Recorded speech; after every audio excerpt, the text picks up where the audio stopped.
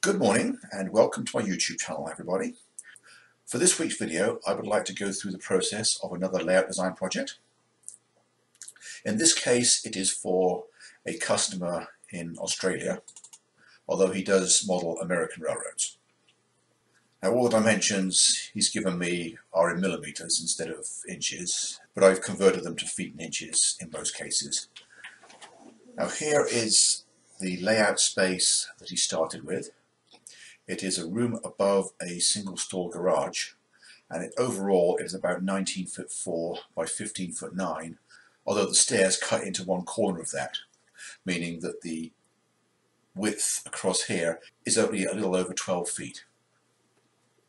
Now, for the sort of layout that he wanted, that really wasn't going to be enough room to put a peninsula with a turnback curve on it. We were going to have to severely compromise either the curve radius or the aisle width, or both. Well, as some of my viewers may know, I was in the building trade for about 14 years, running a construction company. And during that time I came across numerous homes where the upper floor was cantilevered a few feet out from the lower floor, and I even built one myself. So I suggested the possibility of cantilevering the room outwards, either in one or both directions. Now, I'm not sure whether such an arrangement would be allowed in Sydney, Australia, but he sent it off to his architect anyway, and it came back that the city council was not going to go for it. Apparently he had already exceeded the building to lot size ratio allowable, and they weren't going to let him increase the footprint of the structure any further. But it did get the two of them brainstorming, and eventually they came up with the idea of excavating part of the backyard and the area under the rear addition to the home to build a basement, even though there was no building above it. So this is what came back from his architect. Once again, it's in millimeters, but the layout space now equates to approximately 26 feet by 37 feet. Here is the original space now under the garage. Now, this area is not available to us. The majority of it is going to be occupied by a car lift, so you can get two vehicles in the garage, one above the other. And here is the outline of the back of his home addition, this area being a courtyard, and this area being under his kitchen, dining room and living room. So now we have a good large area that is more appropriate for the sort of layout that he wants me to design for him. So I drew it out in third planet to scale. This still has the metric grid under it instead of the feet and inches, each small square being 10 centimeters and the big ones being 50 centimeters, half a meter. I suggested that we use this corner area here to put a half bathroom in, so that he didn't have to keep leaving and returning to the house every couple of hours when he's down here. He already said he wanted a utility sink, so we put it under the stairs. And by getting all the utilities out of the way into this corner under the garage, we've left a nice big rectangular space for the layout. Now, at this point I was assuming that we'd probably have a single beam running down the middle of it with a row of posts. Eventually, once I started drawing in layout footprints, it turned out that with the dimensions we had, a single beam and a row of posts down the middle was going to end up wasting a lot of space. I eventually ended up with a twin beam system. Of course, with the width being only about 26 feet, we could avoid the posts altogether by putting the beams across the short distance and running the joists long. Now, during the initial consultation with this customer, it came out that he really liked some of the things that I'd incorporated on my own layout. He really liked the concept of a branch line to a harbour town, especially the switchback down to the harbour, although he wanted to incorporate a double-track continuous run, so that he could just let the trains run while he operates the branch line. This was the first plan that I came up with for him. I've used the long straight wall here for his main junction yard, a helix down to staging, run around the end of the room and then onto an L-shaped peninsula, with the end of that incorporating the second helix to complete the continuous loop, and then the branch line to the harbour. I also suggested that we leave some area for a crew lounge. Not only is this feature virtually essential if you're going to be holding group operating sessions, but also it would help to make his wife feel a lot more welcome when she comes to visit him in the train room. Now, because of the possibility that the basement might end up a slightly different size to what is currently shown on the architect's drawings, I deliberately designed it fairly loose. I started with a minimum mainline radius of 36 inches and 42-inch aisles everywhere. And although we're both hoping that we're going to get the space we've asked for to allow these generous standards to be incorporated, we should be okay if we have to shrink the plan slightly in either direction. Now, when my customer received this first rough sketch, he was very excited, not only because he loved the design concept, but also because it had been a lengthy process. Several months had elapsed between him initially hiring me and getting to the point where we had a space that we could design a layout for. Until then, I hadn't even had enough information to start putting lines on paper, or electronic lines in the computer, as the case may be. I got quite a lot of feedback from him over the next couple of days. Now, he knew he wanted mostly diesels, but with the ability to run some steam locomotives. Originally, we thought about the possibility of designing the layout in such a way that he could have dual periods. He could have two different sets of trains for a transition period and for some time a couple of decades later, where it'd have more modern diesels. It would need certain compromises, and many of the details would need changing between sessions. But it looked like there was plenty of space under the layout for huge staging yards that would allow him to store both sets of trains. But this was the point at which he decided to abandon the dual periods. He now wanted to go completely up to date.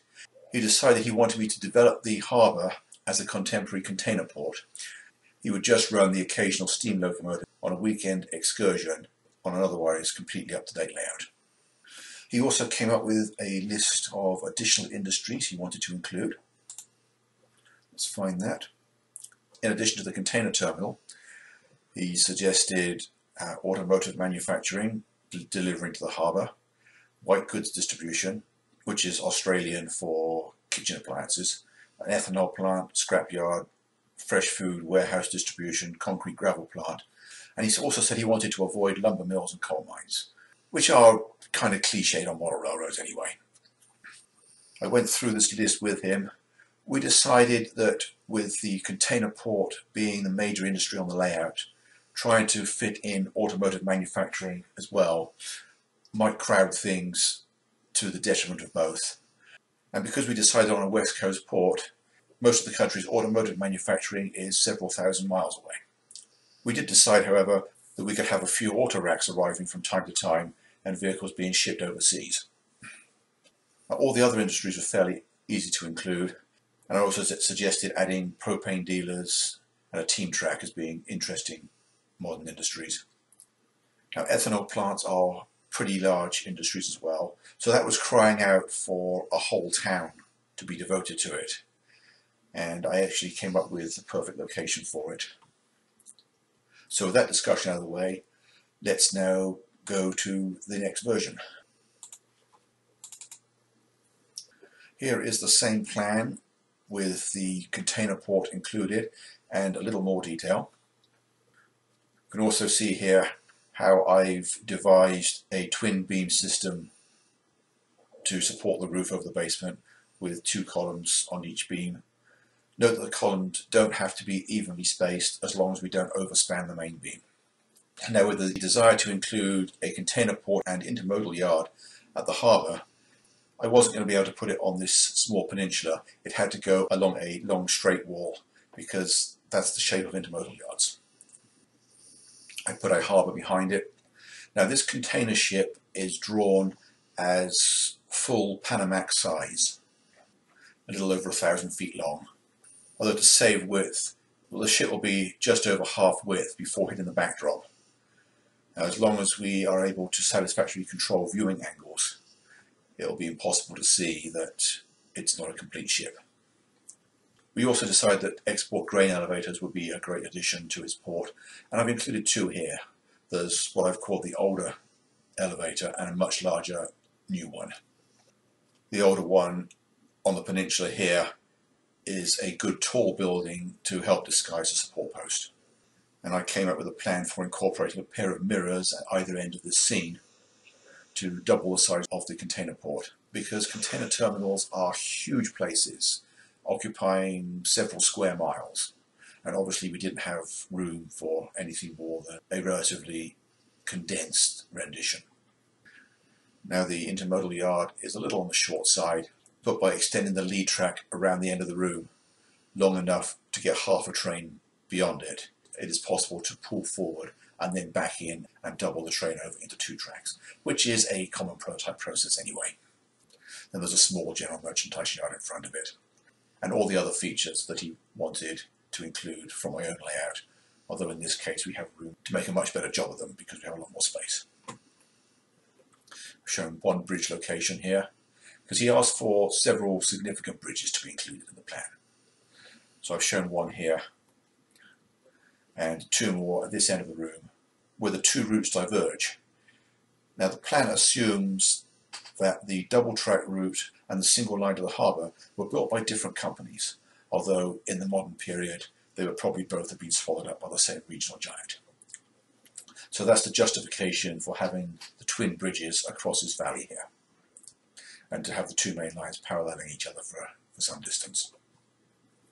We're deliberately not expanding the main yard to fill the entire space available. We want to keep it fairly modest so as to allow room for some urban scenery around it.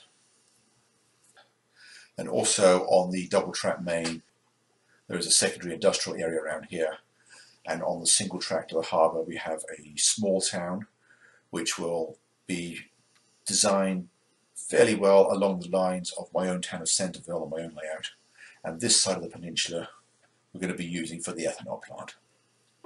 Now although this passing siding is a little close to the towns either side of it, we're going to get around that problem by having the ethanol plant served by a dedicated train. All other trains on the branch line will completely ignore this town. So that way we have a good length run from the junction yard around this end here to the halfway point, and then again from that around here to the harbour. The ethanol trains will of course run non-stop between the junction and the ethanol plant. And then if we move on to the lower deck, here is the staging level. I've shown how the helix comes in, a very large staging yard. The customer wanted to be able to incorporate trains as long as were feasible, and this yard ended up about 35 feet on the longest track. So about half a scale mile. Certainly enough to look great on a double track main line. There are reversing loops at each end of the yard to allow for turning trains. And then I've shown a couple of optional additions down here. There is room to put auxiliary stub end staging along this wall here. And since we have this rather long lead-in around the peninsula, it seemed a shame to keep it all hidden. So I suggested popping this main line out into view to incorporate a rural small town scene. And he loved that idea. And since this scene is completely isolated from the rest of the layout, we can do something totally different. I know of one other modeler who had a small isolated area that he finished as a snow scene. So with the rough plan accepted, now let's start filling in the details. Here we have the main level of the plan in all its scenic glory. I've given a couple of place names, Westport for the harbour and Midway for the town halfway along the branch line. I've drawn in the container ship. The intermodal yard was increased from 3 to 4 tracks wide, and the general merchandise yard is also 4 tracks if you include the arrival departure track. And then there's a thoroughfare track in front, which will also be the one that his passenger excursion comes in on. And that will lay over around this corner above the carriage. I've got 3 stub tracks here for unloading auto racks. I've got the grain elevator tracks crossing the leads to the intermodal yard, and that area there took me forever to get it working with standard geometry diamond crossings, but eventually it worked perfectly. It just took a while to get the right combination. As we can see, these 3 tracks dive under the mirror, and they can extend all the way to the corner of the room, allowing for plenty of capacity at the grain elevator. At the other end, the edge of the mirror will be hidden by a power plant smokestack. Then we can arrange wind-blown smoke to hide the top of the mirror.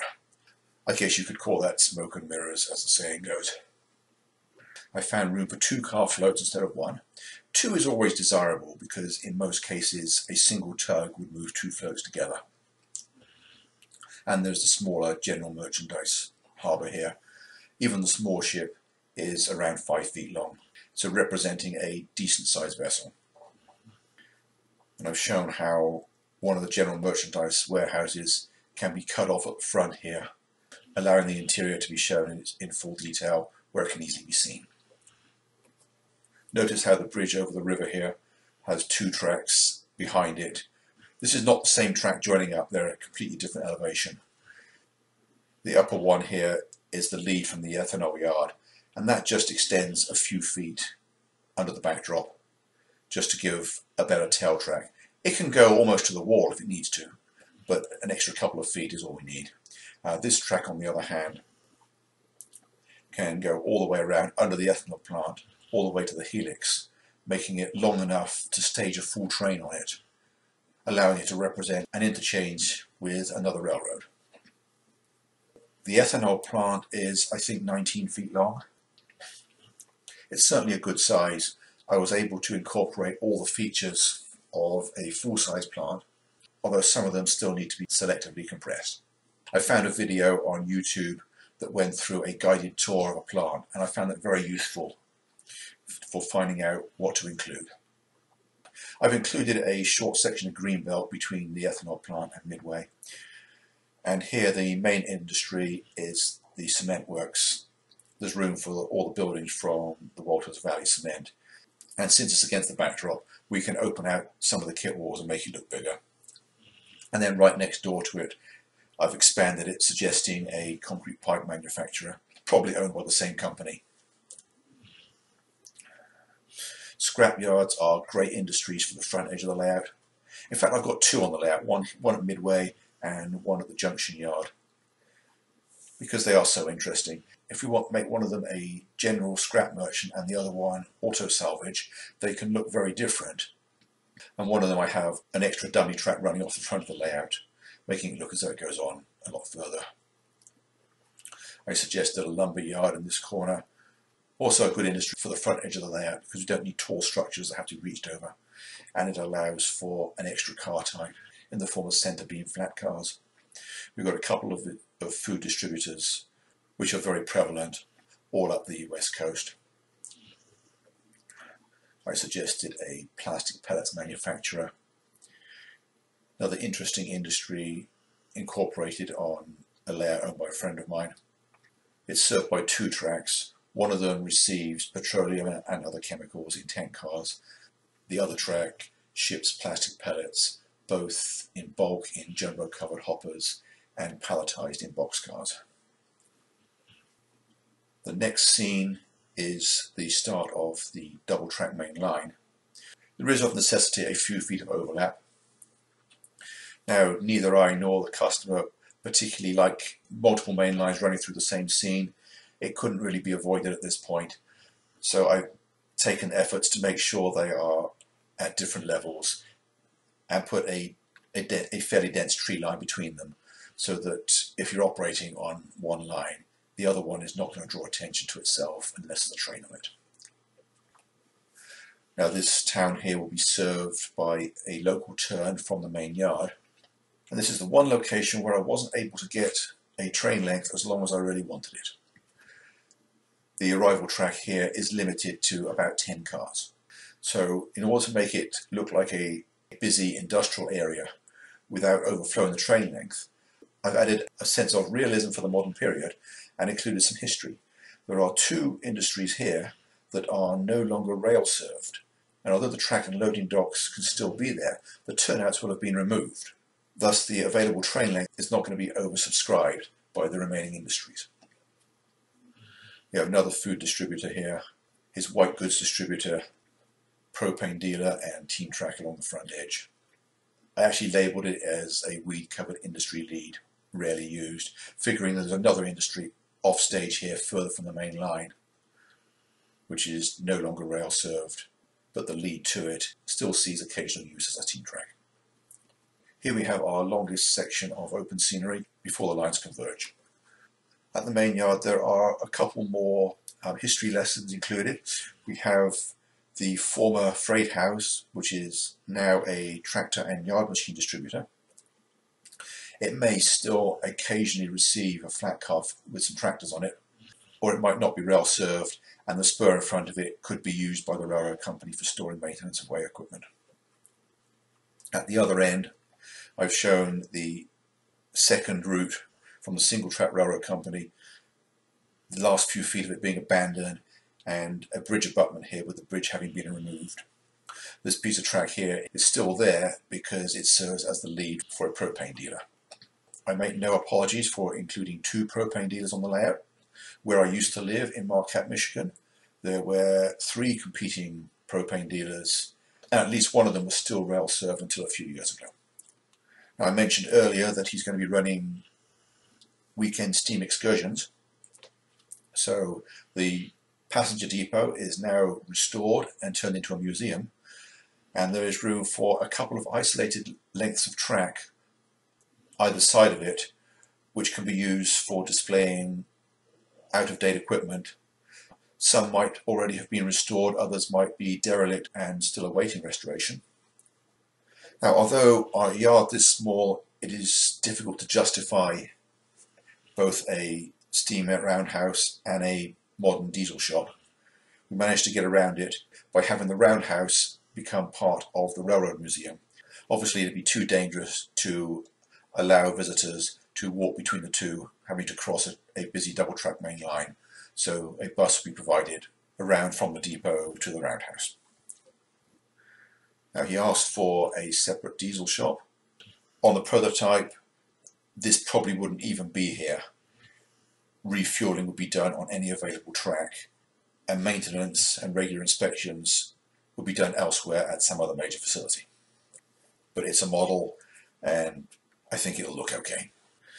I've suggested that the original concrete coaling tower be still standing, although with all the metalwork removed and sold for scrap, as was the fate of the ash plant, which is no longer there, even though the spur serving them can still be there. It would now either be used for parking diesels or storage of maintenance equipment. What else can I say about this plan? Oh, at both ends, the main line disappears not into a tunnel, but into brick canyons in the various city areas. The only visible tunnel on the layout is the one under here on the single track harbour branch. And these 2 tracks will just disappear into dense clumps of trees. Now, because the basement size may change slightly, it's more than likely that I'm going to have to redraw this plan at least one more time. And I already have a couple of changes in mind. Firstly, I'm thinking that the tank rack for loading ethanol here is a little on the short side, and I'd like to rearrange it so that it disappears behind the storage tanks and then curves round under the backdrop for a few more feet, so that the 2 tracks between them can originate a full-length block train. I think that'll be very interesting to do, especially as photographs of real ethanol plants that I've seen show mile-long strings of tank cars. The other change that I really want to incorporate is with the container ship. After I completed the plan, I had a moment's misgivings. I'm not convinced that the sight lines will allow the subterfuge here to be completely invisible. It might be necessary to widen the benchwork here so we can include the full width of the ship. That will of course mean that the benchwork gets rather wide, but you don't have to reach across the back 18 inches because that's just hard and there's no track there. As long as the ship can be put into place, it shouldn't be necessary to reach it again after that. Oh, one other thing to mention about the container ship, I deliberately had it facing towards the right. The name will be printed on the bow normally, and on the stern the name and port of origin will be printed in mirror image. It will only ever be seen in the mirror, so it will represent a sister ship. Let's now have a look at the lower level. Here is the small rural town. Now, as I mentioned earlier, it's completely separated from the main layout, so we can put something completely different here. And I thought of a fall scene with deciduous trees to contrast mainly conifers that are going to be on the main deck. We can have an abandoned depot here, an abandoned team track. I'm thinking that there can be a rural grain elevator and maybe a sugar beet truck dump as still active industries. There can be a grade crossing with small town Main Street buildings and another opportunity for one more significant bridge.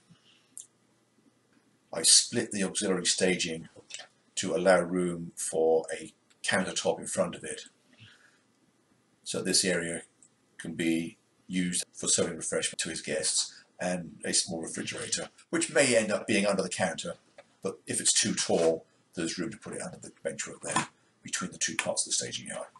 And if he still wants even more auxiliary staging, we can squeeze another one in here. But I think this is going to be enough.